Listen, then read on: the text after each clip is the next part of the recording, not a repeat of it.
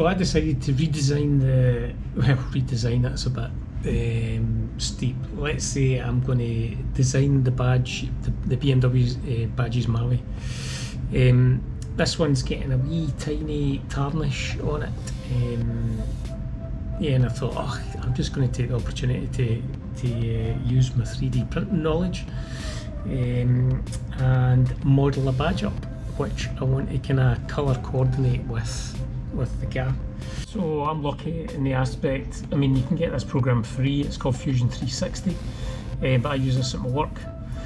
And what I started out with is a sketch. You can see roughly the BMW sign there, and I'm going to put Z3. I don't want it, I want the badge to be a kind of layered effect. I don't want the dome on it, so I just started going through the process of modelling up. This is it, going through the stages, modelling the badge up to the way I wanted it to look, which is going to be something like that. As you can see there, it is going to have that kind of 3D layered effect, and I'm going to put inlays in the colour where the BMW is, and I'm also taking out the BMW. Plan is I'm going to put a carbon fibre inlay and the colours there. In fact, do you know what, I think you can maybe see a render I did. Oh no, I've not got, oh no, in fact I have there. So it's going to look something like that. It's not going to know everyone's taste, but this is what I'm doing. It'll make sense once you see it on the car, but I'm going to, yeah, this is the way I want it to look. So as I say, yeah, Fusion 360, it's free, it's anyone can use it and learn how to use it. But yeah, so we'll go through the process of 3D printing it. So I am lucky in the aspect of where I work. I've access to a lot of 3D printing technology. So this is going to be printed on a machine called a Figure 4. It is a DLP printer, which is digital light projection.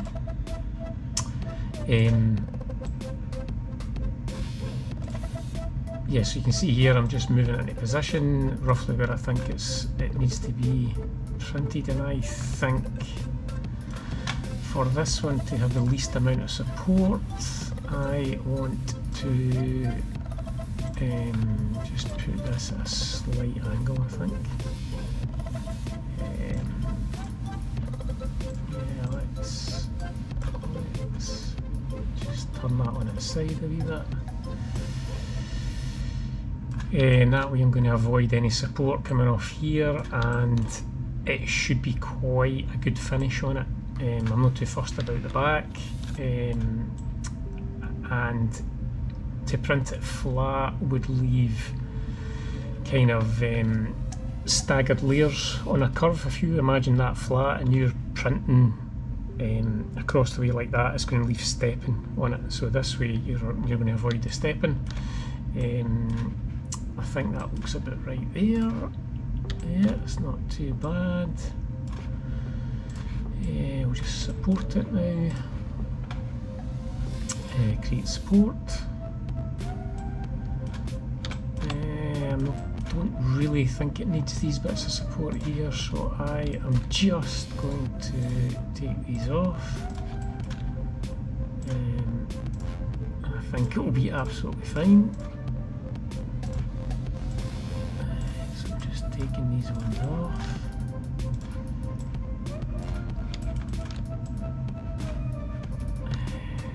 That'll do. And I'm going to add some support onto the bottom surface. And that's just to make sure that it's got a good connection to the platform.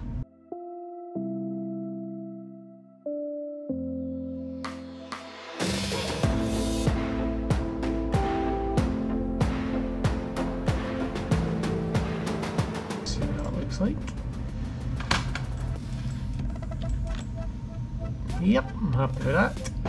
So this is a figure 4 3D systems machine, and it's called a DLP, which is digital light projection instead of a laser. So you can see in there is a projector which flashes off onto the top layer of the, and at the bottom layer of the screen, and then it builds, you'll see the build plate coming up with it. It's pretty cool, and this is a material called Pro Black 10. So we'll just get that kicked off and I'll put it on a time lapse.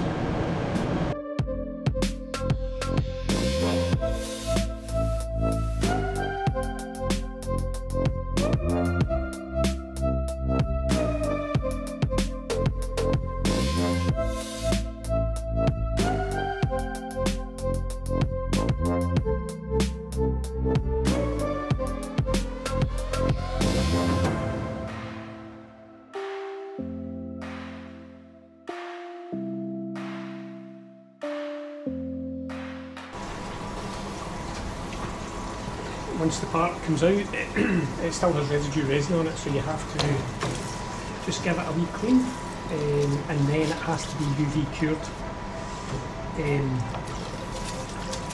Yeah, but it's not too bad.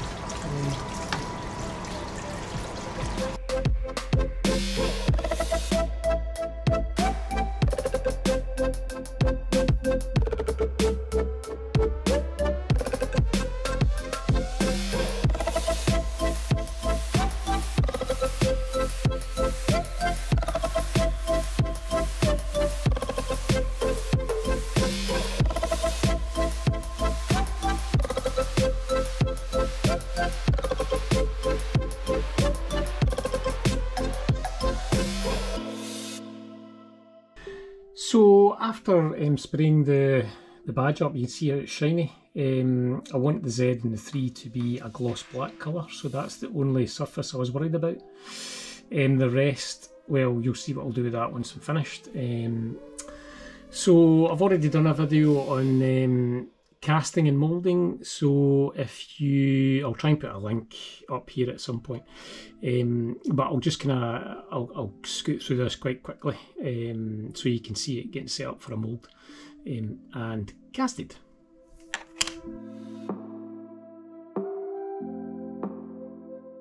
So yeah, this silicone is by a company called BB Dino, which I got off Amazon. I think it's about £20 odd.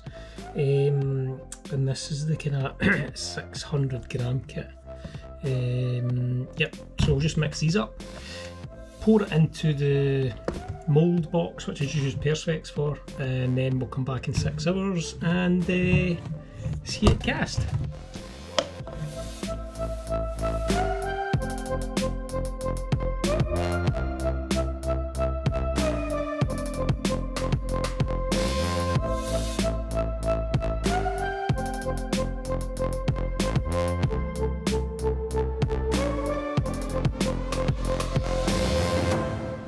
So I'm just going to start at the corner and pour it in.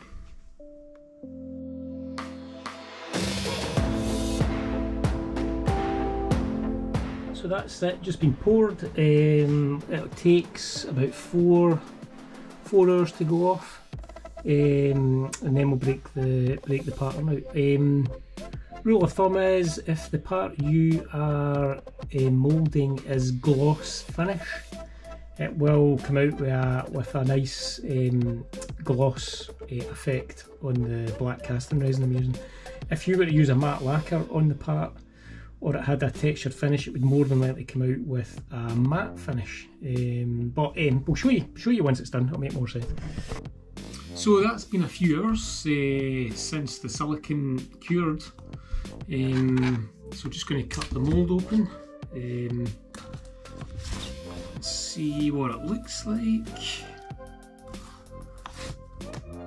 And that was done with that, the silicone used was with that company called BB Dino, I have no idea, BB Dino. I'll leave a description for it and you can try and find it. It's pretty good stuff. I actually quite like the colour, it's green. It's usually a clear stuff I use.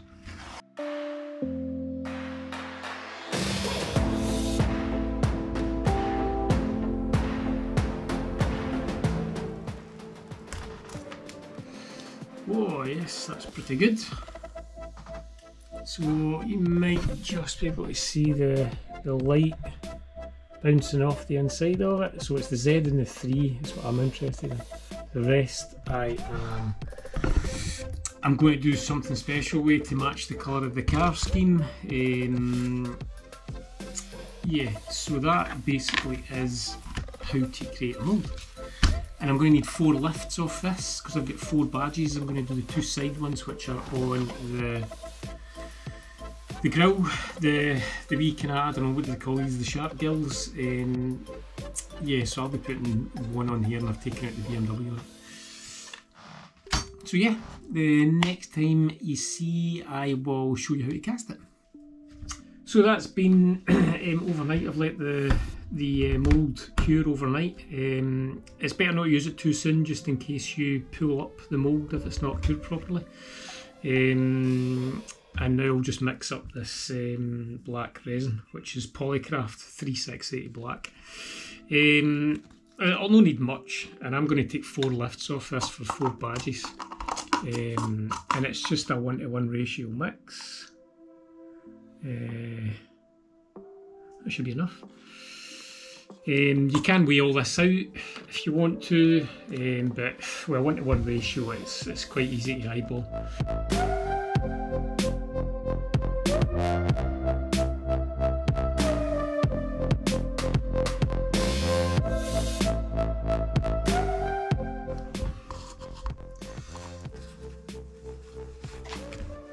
And you just gently pour it, and it should degas itself.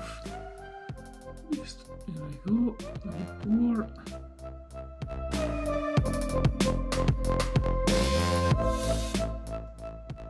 Perfect.